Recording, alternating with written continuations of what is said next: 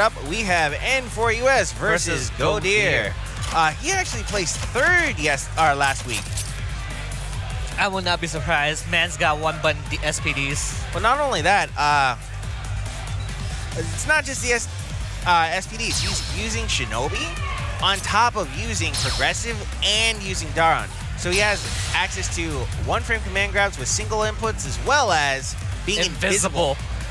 Crazy. We'll have to see if N4Us can take on the invisible grappler in this match right now. I mean, he's definitely got a good chance because D-Dark definitely plays lame. He does, but he has to keep him focused.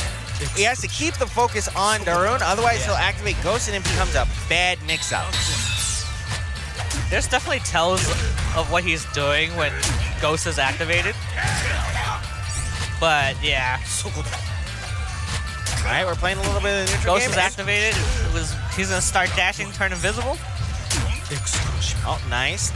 Definitely a lot of pressure. Mines. Oh, nice one button hit confirm. That was very good hit from good 20%. And the low to close it out. See, you can see from the health right here that he's doing a really good job of being safe while also getting in that serious damage that he needs. So one thing that we notice is Heads and Tails is activated, and now N4Us has the ability to activate Hades. So tell the folks what Hades does. You pretty much get super armor until you get knocked down or thrown or launched. So anything that knocks somebody up, like a DP. Nice. And that was a good use of Hades right there. Overhead in the super, let's go. He was not expecting that at all. Oh, delayed fireball, or delayed bomb. Ooh, nice wire. Get over here. That might actually do the trick in getting rid of... Oh, nice. Good throw on the interrupt. What's he got for breakfast? Something else. He tried to parry. Oh, my head. Making a statement, N4Us says, you are not going invisible on me, and I'm going to wreck you for it. It's really good to check for the mines, definitely. He can't walk up with Ghost. He has to kind of jump over it. And if he does jump, the camera zooms out when he jumps. So, like, if N4Us is alert, he'll definitely grab him right out of the air, too. Run up SPD.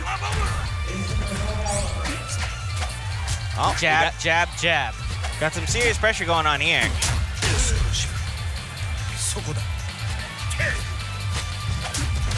He's definitely not anti-airing him. And he gets punched out for his troubles. Yeah, Ghodere definitely took it to him that time. He was just being a lot more aggressive, and that was exactly what he needed. Definitely set up more mines.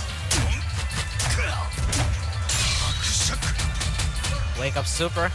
Gets blocked, no punish.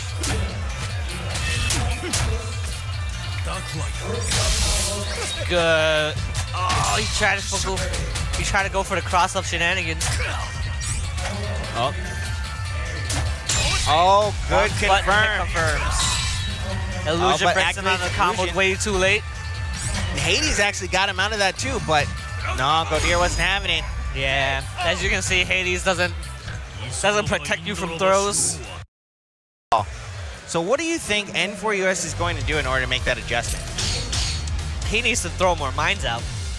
Yeah, I agree with you. He might need to change a little bit more of the space. Oh, it also looks like he's making going back to Blair.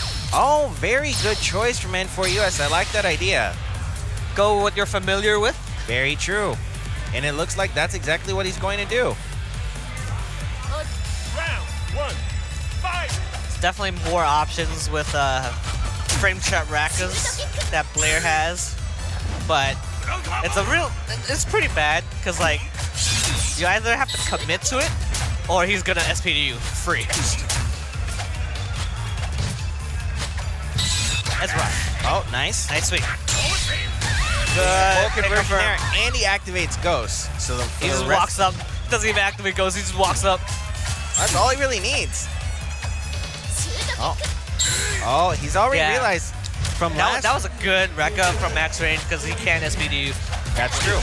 That's Superman punch. Hey, parry. Oh, nice parry there. Good throw on Ghost. Whoa! This guy's feeling Oh, ballsy. he went for the overhead and he jumped over it. No, that was a bad choice. I mean, he had to do it because Round 2. 15 seconds left. He had enough meters to do the damage to close it out.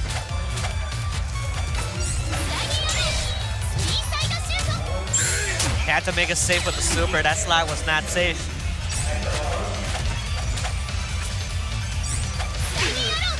Ooh, random slides in midair. Oh, Superman punch on the whiff SPD.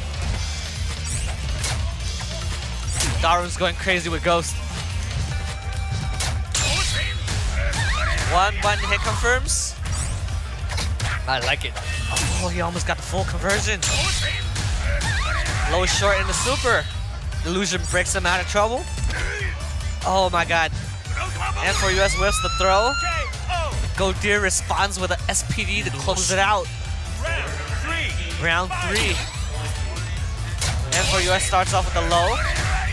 Ghodere answers back with a super confirm of his own.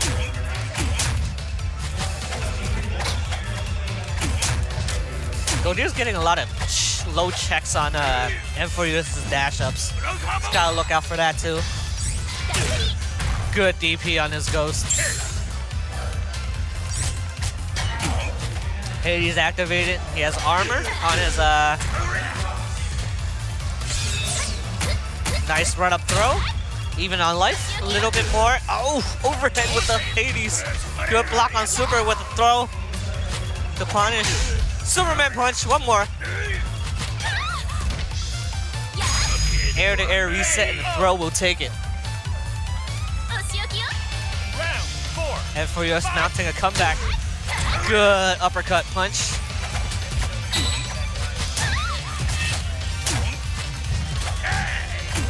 Nice block on the sweep. Got a small punish. Ghodere with the SPD. All that work for... Oh, nice jump out on the SPD. Back throw.